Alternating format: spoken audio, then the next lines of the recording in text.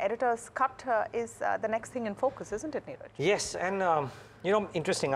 This is a bit of a, how do I say, inspiration from a Ravi Dharamshi tweet yesterday, and then an IIFL note which has kind of brought it out. So we're standing on the shoulders of IIFL predominantly, but also brought to notice by Ravi. But it's just interesting, and Alex, I don't know if you found it interesting, that much as what we would have thought would work when we were all sitting in our bedrooms and working on Zooms and laptops, much as what we thought would work, the next 4 years since COVID lows have shown a completely different trend. So the texture is what you're talking about, right? The texture pre-COVID and post-COVID. And I don't think we talk about it enough because that's, of course, a bit of a nightmare that we've all forgotten, and everybody's focused on the run-up that we saw very, very quickly after COVID and the COVID crash. But it's interesting. So let's talk about the texture pre, just to lay the context, because I think a lot of our viewers and a lot of the investors out there have missed that entirely, right? We have so many new investors. Yeah. So talk about what happened before. Yeah, so just why is this important? I mean, because one, it's a very broad-based wealth creation cycle that has happened post-COVID lows. Why is it important? Because just pre-COVID, I've coined a term right now, maybe it was existing before, but quality at any price, right? QAAP. Yes, it exists. Yeah, so people used to say buy at any price, BAP or whatever it is, instead of GARP, which is growth at reasonable price. But you know, there was this whole notion of buying quality at almost any price, right. Which is why the term Ritik got coined, right? Which is all the key stocks, which is HDFC Bank, Reliance, Infosys, etc., so on and so forth. So the Ritik stock, the Ritik mania, from a market's perspective, was very much out there, and people used to focus on those stocks. So narrow market, mid caps and small caps underperforming, those select names, quality names outperforming, that was the norm. Now, did COVID change that? Maybe not in the immediate aftermath, because post-COVID as well, you saw some of the strong balance sheet companies do very well. And during that period, everybody said that, oh, a company needs to be large, needs to have a moat, needs to have cash flows, needs to have a strong balance sheet, right arguments to survive. And we probably saw that for the first 6 months post-COVID as well. Especially the companies that got smashed, something like a Bajaj Finance, a Bajaj Twins, various other or large Asian companies. Paints, etc., all of which said that, oh, we'll give our employees, you know, the right, these things, etc. And some of those stocks did very well. But if you look at a 4-year period, which is from COVID lows March 31st COVID lows, till now. Now, our calculation is from March 31st that we've done. The IIFL note spoke of the COVID lows, which could have been March 23. Sure.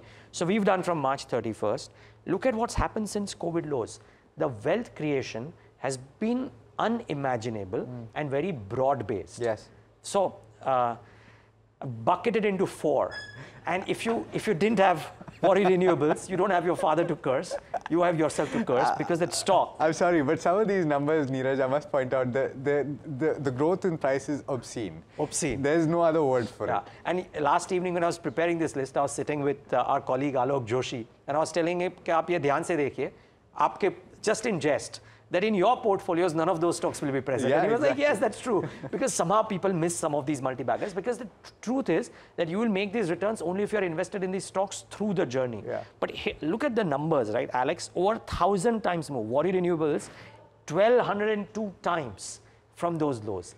It's insane. We're talking about 1,000 bagger in the span of 3 or 4 years. In 4 years, yeah. So think of it that way. But if that was a problematic year, okay, that's an outlier. There's also a Dolphin Offshore which has gained tremendously.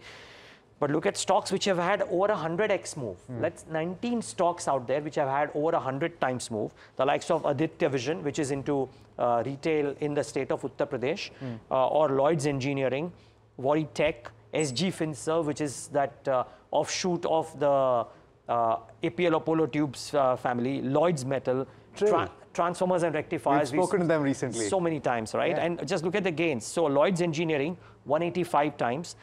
Transformers and Rectifiers, 133 times. CG Power and Industrial Solutions, 104 times. Some stunning gains in a period of 4 years that some of these stocks have had. Not a very broad list, but not a narrow list either. And there's also 50x moves, right? And you've identified 18 stocks in that list, and then 56 stocks in a 25 times move, which in any market is a phenomenal move. In 4 years, it's practically unprecedented. Yeah, so IIFL Finance, IIFL has identified that, but I'm bringing it to the notice of our viewers. So PG Electroplast, Orient Pro, TIPS, Websol, PTC, Elecon Engineering, we spoke to the management 2 days ago. But look at the gains. PG Electroplast, 74 times. TIPS Industries, 55 times. And then the two biggest buckets, over 25 times. I mean, looking at 1,000 times, 25 times seems low, but 25 times is egregious returns any which ways, right? Yeah. 56 stocks and very regular names. Newland Labs speaks to us 25 times. Apar Industries 25 times. Jindal Stainless 25 times. And then from 4% to 25, from 4 times to 25 times, it's a large list. 443 stocks have given these kind of returns. Some examples are BHEL.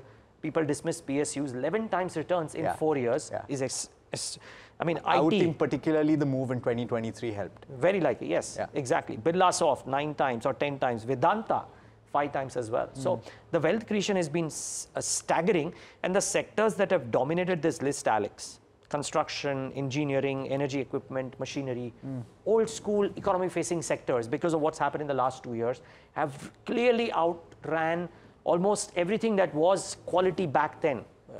HDFC Bank, Reliance Industries, Infosys. Sure, Reliance has had some gains, but it's not been the biggest gainer. So look at 2017 to 19, you will feel, oh, these are the stocks that will create wealth for life. And then look at what's happened post-COVID lows. So the argument here then would be, okay, you've seen phenomenal gains, and particularly at the broader end of the spectrum. The argument is that you've often seen 3 to 4 year cycles for the broader markets, and they've done incredibly well. That is evidenced in the kind of gains right here. The question is, where do we go from here?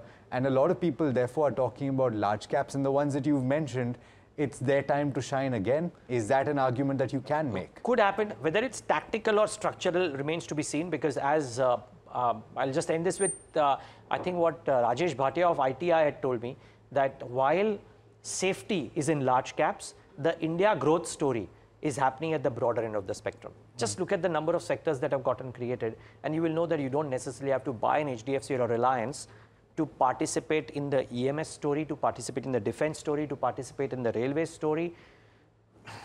What have you? The last point, and this is purely from a strategic point of view, if you're talking about a portfolio construction over 3 or 4 years, if you are somebody that has identified a 1,000 bagger, or at the very least a 25 bagger, would you take money off the table and at least recover cost? So, and then again, two ways to look at it. Sure. A lot of people say that नहीं बेच के पछताने से better है कि बेच के पछताओ. हाँ. All right? Yeah. But the great Rakesh Jhunjhunwala, if he had sold Titan after 30 times returns, he wouldn't have created the wealth he did. In fact, as I think Ramesh Dawani or Utpal Sheth told me in one of the events, that his largest allocation to Titan happened after Titan had rallied 30 times from his original purchase price. Right. Again, this is what I faintly remember. Sure. But so, well, you know, horses for courses. I'm actually curious about what our viewers have to say, if they've got any of these stocks. Do let us know in the comment section if you're holding any of these, particularly the 1,000 bagger, because I'm quite curious about that. And would you sell at this price is the question that I'm curious about the answers for.